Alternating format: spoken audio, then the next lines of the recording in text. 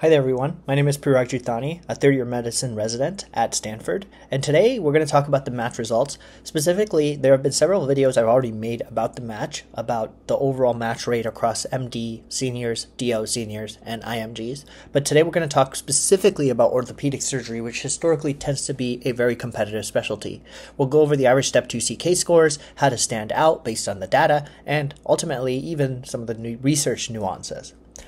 One thing that you'll see today is a lot of my data will be broken up by MD seniors, DO seniors, and IMGs, both US IMGs and non-US IMGs. US IMGs refers to you people who have a US citizenships who are international medical graduates, and non-US IMGs refers to individuals who are not US citizens and also trained at an international medical school.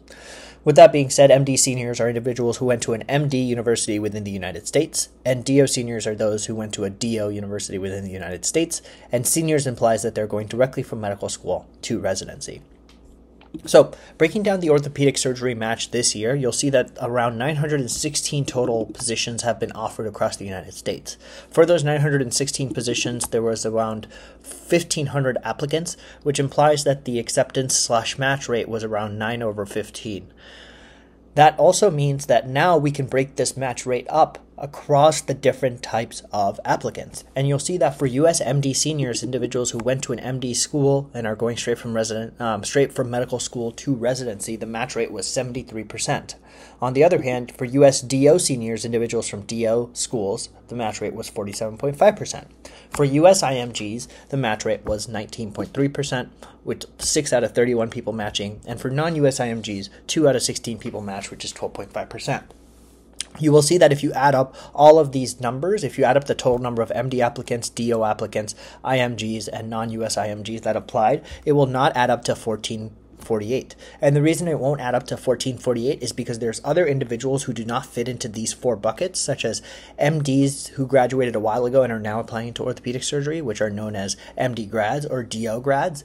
And that's ultimately the reason why not everything adds up. But that's beside the point. We can now break down each of these categories based on individuals who matched and individuals who didn't match. So that's what I've done here. These are individuals with an MD degree who are seniors who match. These are individuals with an MD degree who did not match. These are individuals with a DO degree who match. These are individuals with a DO degree that did not match. IMGs, US IMGs that matched and did not match, and non-US IMGs that matched and did not match. And now we're going to go through these 7 categories, including the average Step 2 CK score, the number of research experiences, and so on and so forth, and see how they differed across individuals who matched and those who didn't. We'll start with Step 2 CK. One thing I want to point out here is the general trend that individuals who match generally have a Step 2 CK score around 250, and the Step 2 CK score tends to be higher among those who matched compared to those who did not match. The only exception here would be for US IMGs. The US IMGs that matched, there are only 3 of them, and that's probably why the Step 2 CK score is lower than 246, primarily because it's not large enough of a sample size to give you the true representation. You can also see the same thing here with a non-US IMG, only one of them that ended up matching and shared data. I don't want to imply that these are the only individuals that ended up matching. There are many more people who may have matched, but these are the individuals that agreed to share their data, and this is why it's helpful, just for you to put this into context.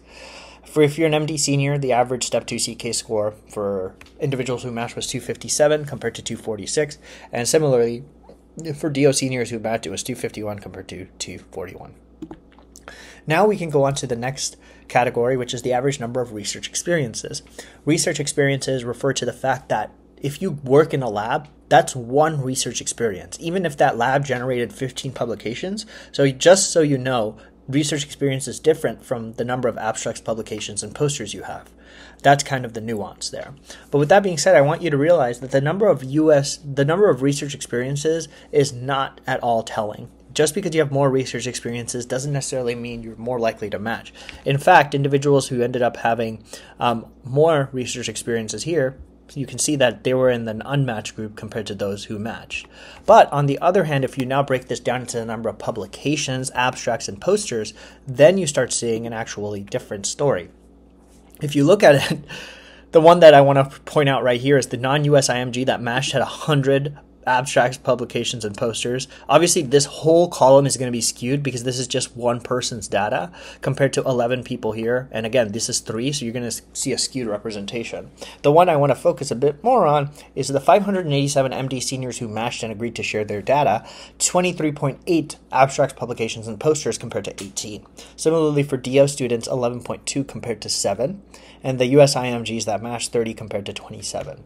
All of this to say, it tends to imply that more publications, abstracts, posters, and being academic increases likelihood of matching, but that's not always the case, primarily because just because you have more publications, people can sometimes see right through that. I want to point out here, the US IMGs and non-US IMGs, they had a lot of publications and still did not match, and this just shows you that just because you're doing research, you usually want to have it be meaningful research and more importantly, something you can talk about.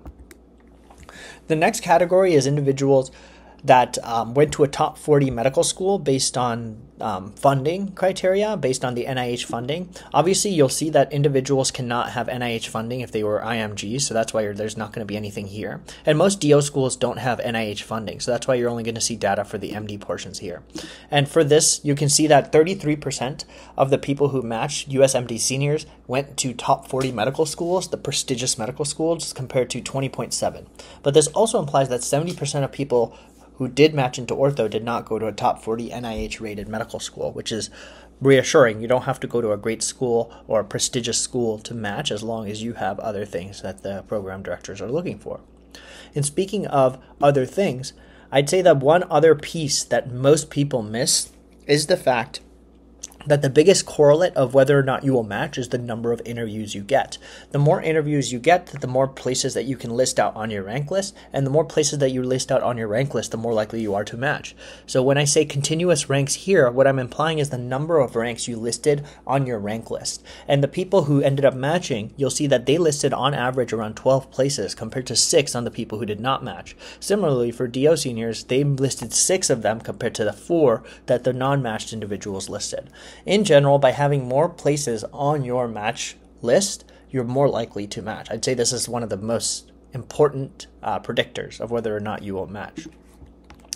AOA is a institution or organization within medical schools, specifically MD medical schools, that usually is for the top 10 or 15% of the class academically. The whole point of AOA, it's almost like an honor privilege thing, where if you're academically at the top of your class, this is a way for you to show program directors that. Again, it is something that helps your application. It's by no means the only reason your application should stand out. But you'll see that of the people who matched in MD schools, 34% were AOA compared to 15% of those who did not match. Obviously, having AOA helps, but you'll see that it's not everything because 15% of people who were AOA still did not match compared to the USMD seniors. DO schools usually don't have AOA, and that's why there's an NA here. And last but not least, I wanted to point out that sometimes people think having another degree sometimes can be helpful. That's not always the case. Here you can see that of the people who match MD senior-wise, 18.2% of them had another degree compared to 24.7% of those who did not match as a US MD senior. Both DO seniors who matched and DO seniors who did not match, both of them had about 30% of individuals who had another degree. Again, I don't want to put too much weight on the IMG and the non-US IMG just because there's a sample size of 1, but this person clearly had another degree compared to all 3 of them not having one. So I hope this was helpful to you. If it did shed some insight, I hope you give this video a thumbs up. Please subscribe, and I hope to see you all in the next video. Peace.